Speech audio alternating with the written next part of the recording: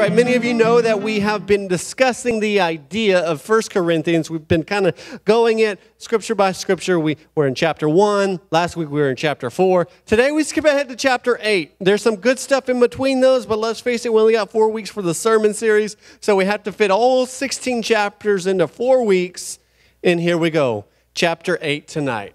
Before I even get started, though, I do want to share with you a quick story. Tonight's message is entitled, Understanding Your Influence. Believe it or not, the choices you make today, they are powerful. The choices you make today are important. Not only do they affect you, they affect the people around you. And as teenagers, that's hard to understand, right? Because we live for ourselves, we think about ourselves, it's about what we want, what we can get, what we can be. And too often, we forget about the people to the left and to the right of us.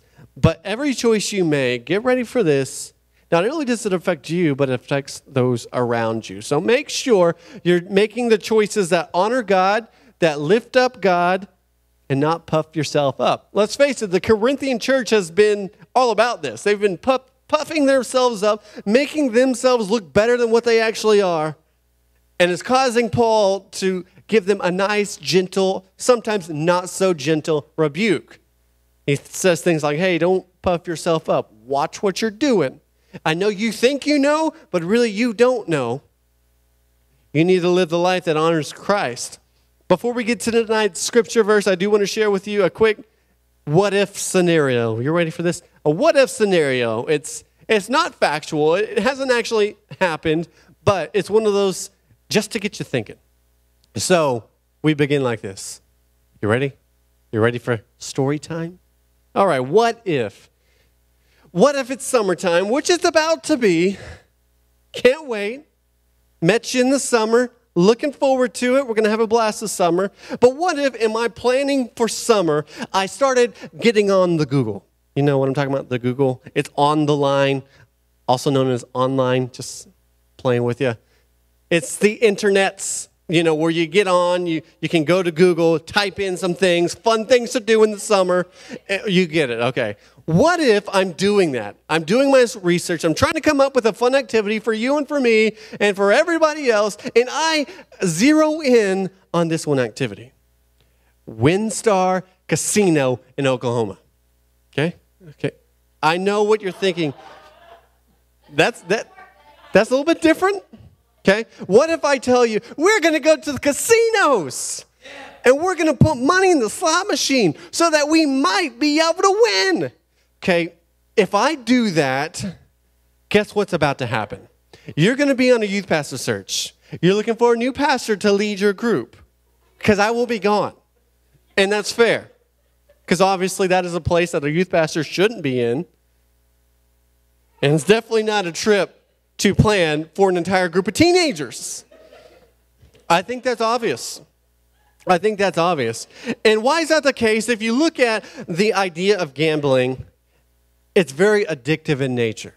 Very addictive. You start, it's hard to stop. You get a little taste of that action, a little taste of that change falling into the coin slot, and you're like, woo, I gotta keep going. Woo, mama, we need more of this. And so you keep going, and the next thing you do, it becomes an idol. Suddenly, instead of going to church on Sundays, guess where you find yourself at? The casino. Suddenly, instead of doing the things of God, guess what you're doing? You're smoking a little pipe, putting pennies in that coin machine. It's not a good place to find yourself. Not a good place to find yourself. Let's face it, if you walk into the casino because you got to go to the bathroom or something like that, and you see Miss Brianna in there just slotting away, what's your first move? You're saying, hey, Pastor Plunk, I see your youth pastor's wife, and she is gambling. Okay? We have to start looking for another guitar person. Okay? So we understand that. That's not a far-fetched example. You don't expect to see a pastor in the casino. But why is it okay for a mom and dad or a brother and sister who claim to be Christian to find themselves in the same spot? Okay, we place pastors on a pedestal saying, they got to be perfect. They got to make the right choices. They got to say the right things. They got to be perfect. They got to live in this nice little fishbowl where we can watch every action they do. But yet, as Christians, we go off and live whatever it is we want to do. We make whatever choice we want to make for what pleases us. If it's not okay for me to be in there, guess what? It's not okay for you to be in there. And if it's not okay for you to be in there, guess what? It's not okay for grandmama to be in there, okay? Now, I know that's just a funny example. We are to flee from evil and pursue God. It is absolutely vital that we do, in fact. Not only does your witness affect you, but it affects those around you. The choices you make not only affects you, but it affects those around you. We need to understand our influence and how the choices we make not only affect us, but they affect everybody around us. So let me continue on in this what-if scenario. What if your parents took you to go see a rated R movie full of blood, cussing, and sexuality? Okay, uncomfortable? Does that make you feel uncomfortable? Good, it should. Because that's not what parents do. We got to protect, we got to shield our family from evil things. That's my job as a dad. Not only am I there to physically protect my daughter, but I'm there to spiritually protect my daughter as well. All right, another what-if scenario. What if your grandparents, now your grandparents I'm talking about, the people you love who are God-fearing, who do whatever they can to honor God, who are at church 24/7 on Wednesday nights, Sunday nights, Thursday nights, whenever the doors are open. What if they say, hey, Rebecca, I got a treat for you. A nice cold one, a nice ice cold beer, and you can drink it in front of your little brothers and your little sisters. I know you don't got those, but let's pretend you do. Again, that makes you feel uncomfortable, doesn't it?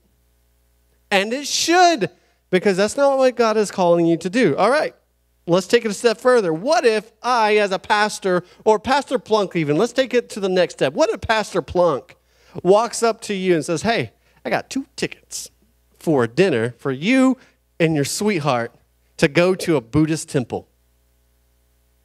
Does that make you feel uncomfortable? Good. It should. Because these people in leadership above you, in these what-if scenarios, are telling you to do something that is contrary to what the Bible teaches, is contrary to the ways of Christ. And we know from that we should probably stay clear. Now, let's face it, Pastor Plunk would never give you those 2 tickets. Your grandma would never give you that nice ice-cold beer. Your parents would never take you to a rated R movie. It's not going to happen. Why? Because they love you, and they're there to protect you both spiritually and physically. They're there to love you and nurture you so that you can become the person God is calling you to be. Those ideas should make us feel uncomfortable because it is someone you trust offering something that God encourages us to abstain from. We are called to lead by example. We are called at times to follow God's path. That means we should abstain from certain places that hinder our testimony. And here's the problem. I went to a Christian college. Christian colleges place nice limits on you. They say, hey, you got to be here by 12 o'clock, okay?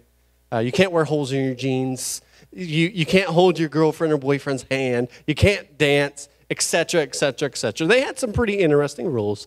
I don't fault them for that. It is what it is. But because of that, I used to think the Christian walk is a little bit legalistic. It's just a bunch of to-dos, rights and wrongs, and I don't buy every single one of those. I used to think this way. But then, I listened to the words of Paul tonight, and I understand the full context.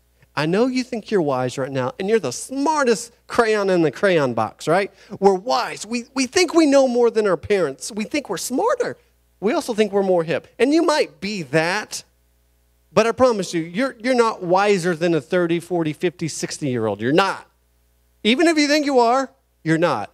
That 18-year-old, 20-year-old, 24-year-old Dustin, he was foolish compared to the person I am today. I'm calling myself foolish because I didn't have it all together. Thought I did.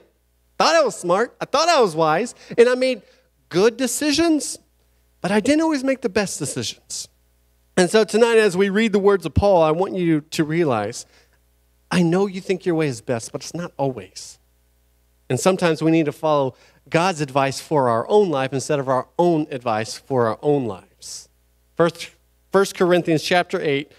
I used to think this idea was overly religious and unfair, but now I see the full value of it. Now I think following God is just wise. Let's get to tonight's scripture verse. There's going to be 3 different sections of this verse that we're going to be reading, so y'all stay with me. It's a journey. I'm not going to answer the question front and foremost. It's going to be at the very end of these 3 sections of scripture, but you don't even know that question right now. And I'm not going to share it with you right now because we need to read the scripture verse. So let's get down to it. 1 Corinthians chapter 8. Y'all say 8. Troy Aikman, number 8. You can say it. No? You don't like him? It's cool. He's old. It's cool. All right. 1 Corinthians chapter 8, verse 1. Now about food sacrificed to idols. You're like, what? Yeah, we're going there. We know that we all possess knowledge. Quote, unquote. But knowledge puffs up, while love builds up. Those who think they know something do not yet know as they ought to know, but whoever loves God is known by God. Whoever loves God is known by God. Let me say that again. Whoever loves God is known by God. That's important because that lets us be motivated by his ways instead of our own ways. So then, about eating food sacrificed to idols. We know that an idol is nothing at all in the world, quote unquote, and that there is no God but one. For even if there are so-called gods, whether in heaven or on earth, as indeed there are many gods and many lords, yet for us there is but one God, the Father, from whom all things came and for whom we live. And there is but one Lord, Jesus Christ, through whom all things came and through whom we live. All right, before we even get to the nitty-gritty of this passage, Paul is setting the ground rules. What's going on? The Corinthian church sent him a letter. And you can know that by the quotation marks that you saw in some of those passages. For instance, you saw the quotation mark around, we all possess knowledge. Now, apparently, the Corinthian church, as we've been discussing, thought their knowledge was superior to the knowledge of Christ. And so it allowed them to become a little bit arrogant, a little bit egotistical, a little bit of a know-it-all. Do you all know a know-it-all? Don't answer that. No, we've all been there before. For the Corinthian church, it was easy to let their knowledge puff themselves up. But yet, Paul is saying, hey, I know you think you're smart. I know you think you're wise. But love builds up. You need to model your life after love. The love that you're going to learn about next week, you need to be motivated by love because that love is from Christ. Therefore, AKA, you need to be motivated by Christ. So then, about food sacrificed to idols. That is something we probably don't understand too well right here, right now. Because in the Corinthian day, you could just walk out, you see idols everywhere. They have these nice little restaurants. People go eat sacrificed meat that were used to idols. And it's a big deal for them. For us, it's weird, right? You're not going to go outside and see a big old statue of a calf and people all around it worshiping and eating. You don't see that. You see restaurants, but you don't see idols. Okay, we understand that. But before Paul even begins to address that, he begins to kind of set the ground rules. Like, you know how you play Monopoly and beforehand you kind of go over the rules? That's what Paul's doing, saying, hey, I know you have knowledge, and I know that although Christ might say this food is clean and it doesn't matter if you eat it or not because it's only food, there's a certain way. There is only one God. We know that. And we only have a relationship with that God because of Jesus Christ. We know that. We know that you might know some things, but you don't know all things. So here's what we need to do. We need to live our life in such a way that honors God. We need to know the truth, and we need to seek the truth. By doing so, we will be known by God. That's the most important thing with this life, you know. You only get one shot at this life. Many of you know that. Just one chance.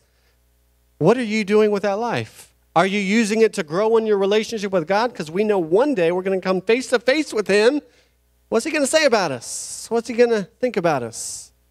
Is he going to say, hey, well done, good and faithful servant. You've served me all the days of your life. Come into my kingdom. Or is he going to say other things like, why didn't you follow me enough? Why didn't you become my disciple? Why didn't you reach out to the lost and broken? Why did you pursue your own interests instead of the interest I had for you? The issue at hand that Paul is speaking on is, should Christians eat with their pagan friends at the idol's temple?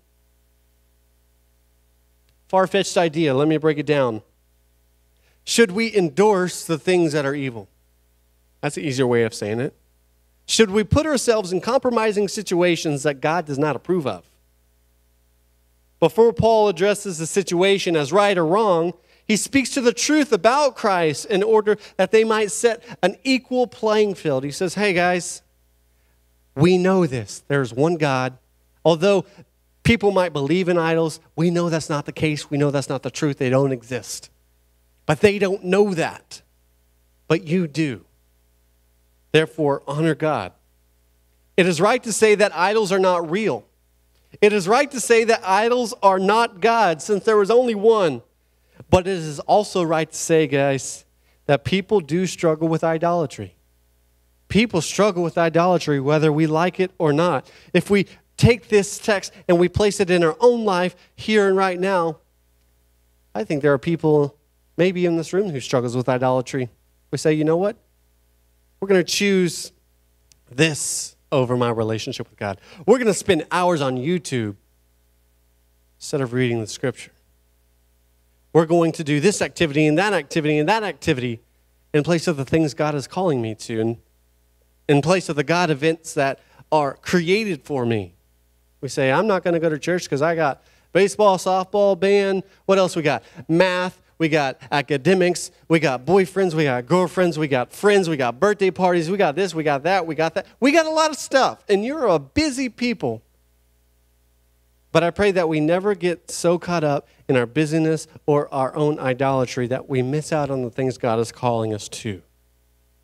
The Christians serve the one and true living God. You serve the only God that it truly exists.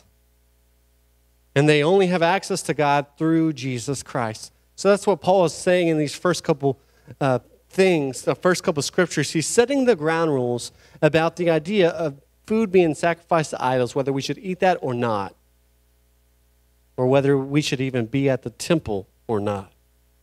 Verse 7, but not everyone possesses this knowledge.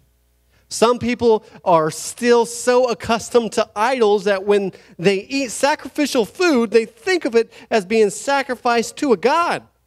And since their conscience is weak, it is defiled. But food does not bring us near to God. We are no worse if we do not eat it, and no better if we do.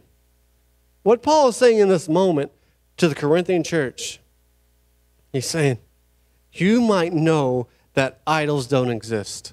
You might know that there was only one way to heaven. You might know that there was only one God. But your friends, they don't know that. They don't know that. Our friends in your classroom, the friends that you make at your work environment, the friends on your teams, they don't know that. And the problem occurs when we sit at that idol worship table, at that restaurant, eating food sacrificed to foreign gods. We're right along with them doing the same thing that they are doing. For them, this is not right because they think they are eating something that was sacrificed to an idol, and they think that's okay. Not only that, because of their conscience at its weak, they are defiled because of it. They are sinning because of that. And if we're sitting right there beside them, Corinthian church, guess what? You're leading them into sin. It's not the food. It's not the food. It's not what you're eating. It's not what you're putting in your body. It's the act. It's the influence that you're having over that person that matters. Not everybody knows the truth about God and his ways. We should not allow our knowledge to make us greater than our brother. These pagan friends, they were so accustomed to doing this.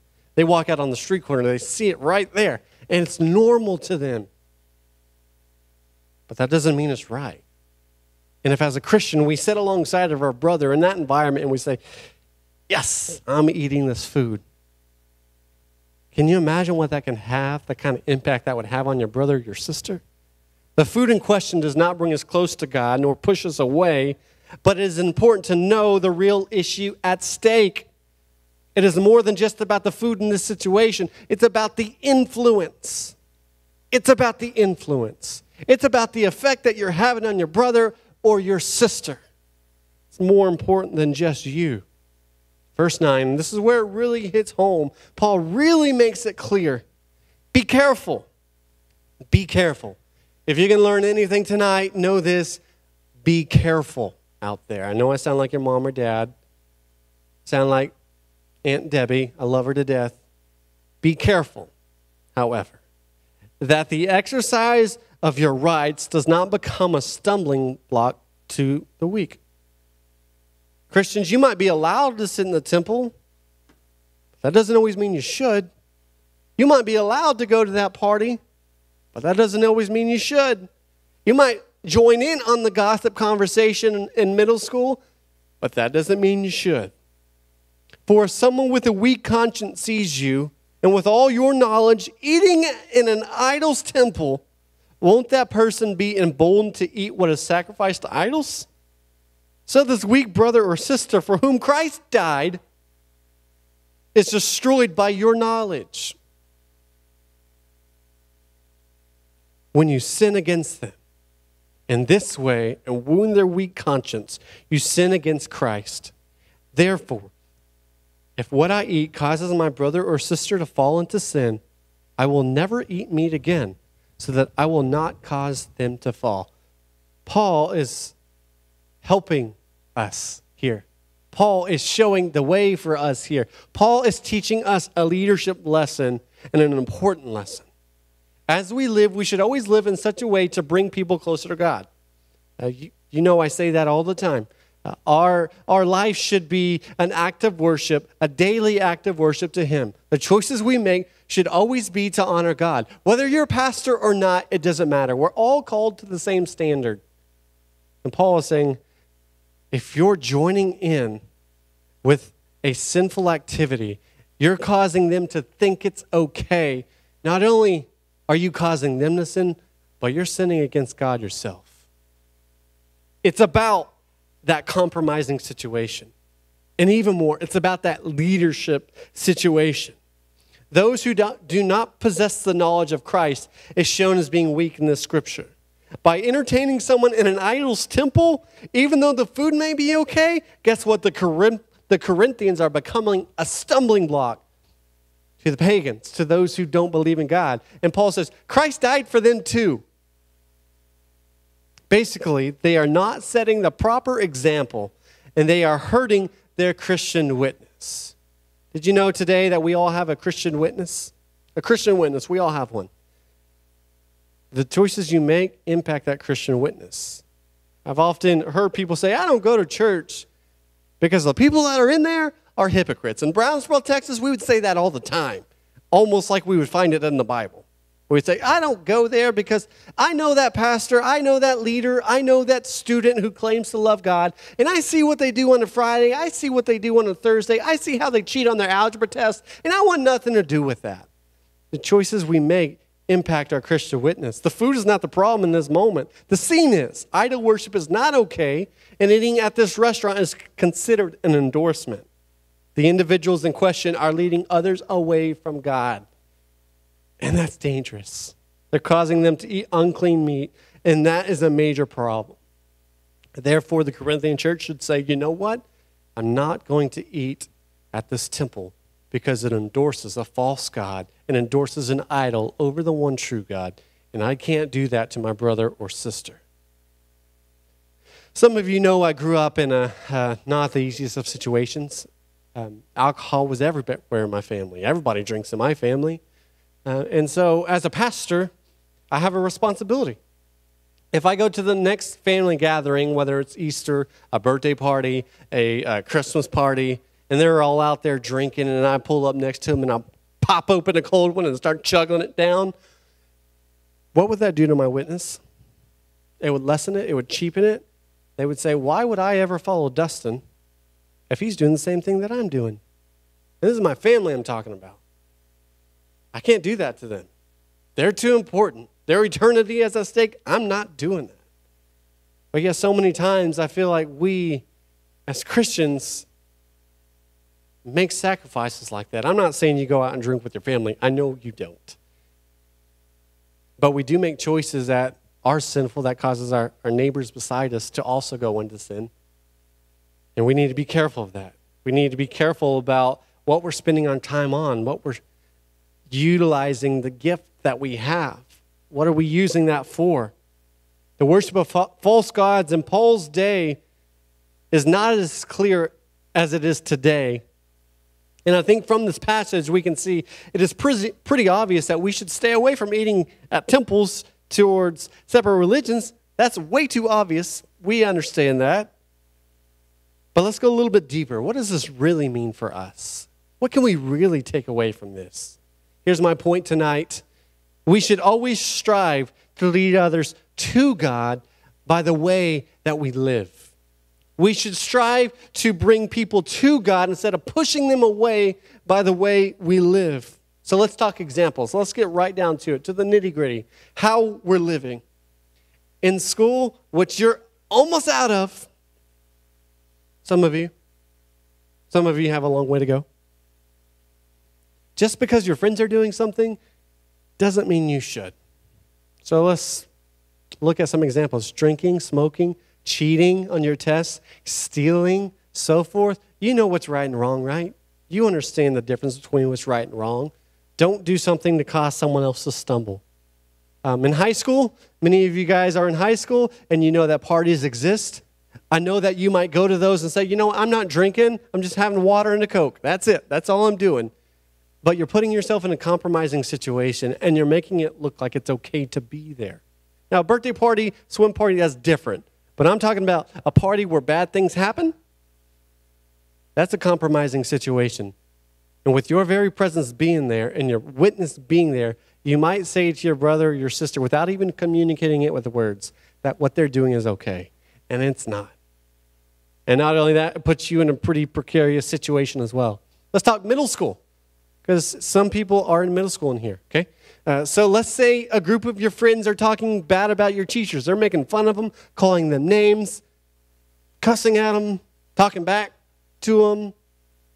And you say, you know what, I'm going to join in this conversation because I have something to say about Mr. Ferris. Not a good look. Not a good look. You should not be engaging in those conversations. We're called to set the example in faith to not only believers, but to unbelievers as well. So don't put yourself in compromising situations. We may have the right to do something as long as it's not sin, but that doesn't mean we always should. You will never see me in a casino. You just won't. You will never see me cussing out my brother or sister. You're never going to see me popping a cold one with my aunt or uncle. You're not going to see that. Why? Because my Christian witness is too important. Not only does this put me in a situation to fail, but it puts the friends who don't love God in a position to fail, and that's even worse. So understand your influence. Be careful of your leadership. Like it or not, people watch you as a Christian. I don't always like that, but it's the truth. People watch. So how are you leading them? How are you treating others? How are you treating yourself? Do you find yourself in compromising situations? Do you find yourself giving into idolatry or eating at that temple? Where do you find yourself?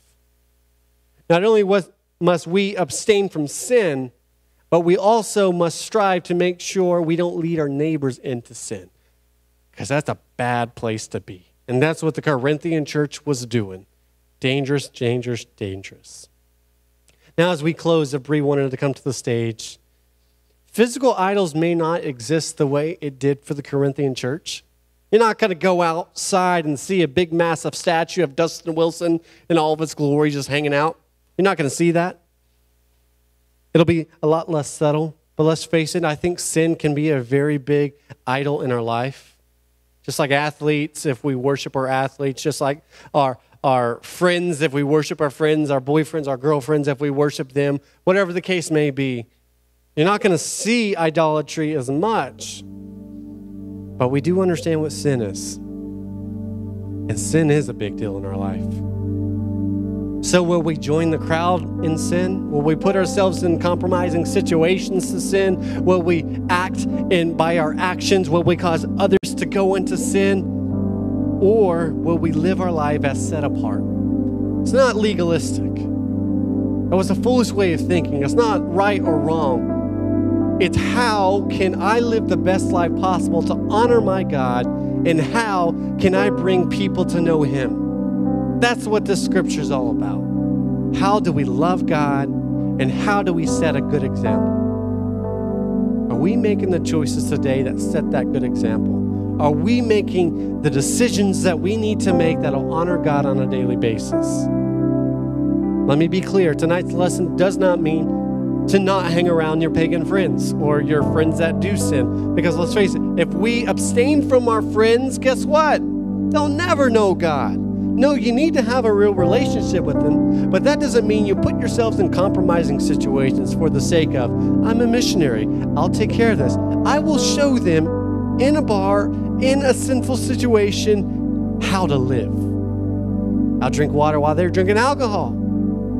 I'll stay positive while everybody else is cussing. No, don't put yourself in compromising situations. If you want to minister, take them to Chick-fil-A. If you want to make a difference, take them to my house. Have a conversation. Go throw a baseball. Go throw a football. Go swimming. No Speedos, guys. Okay?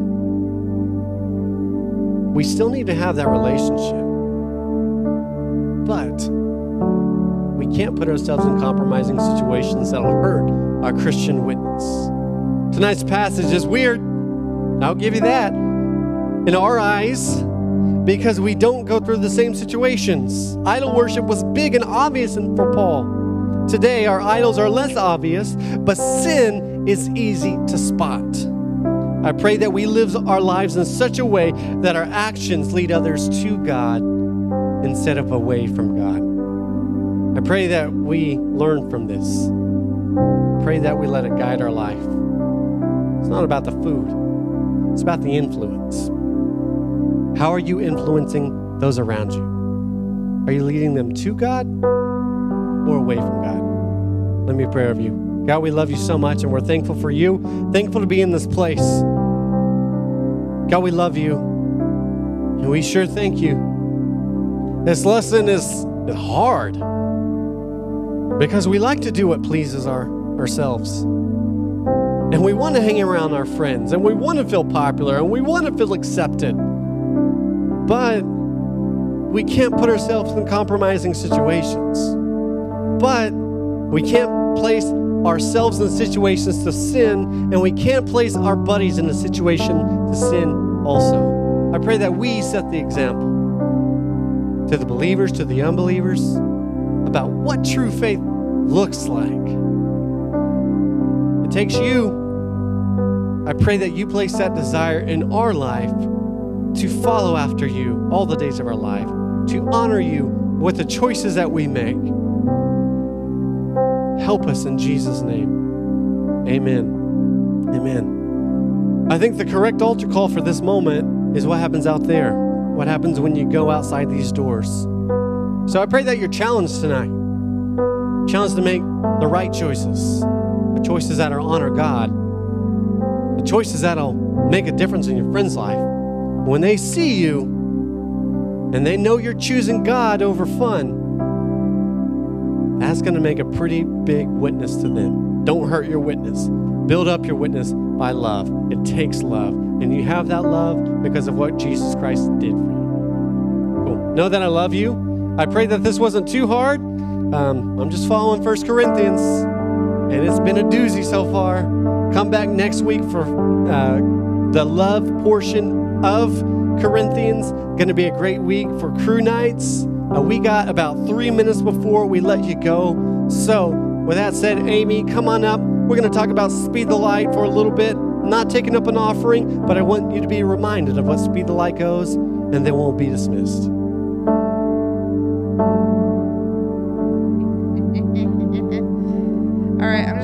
real fast and just over our hearts for the rest of the year, guys. We're about to get to like the halfway point.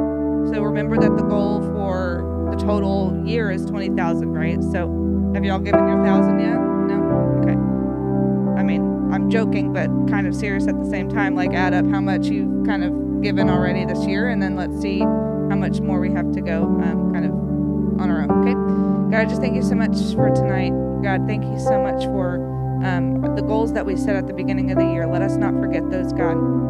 God, I pray over the rest of the year, the second half of the year, Lord, help us to do what it takes to raise money, raise funds for Speed the Light. We know it's very, very important to help grow the gospel and to spread it for your glory, God.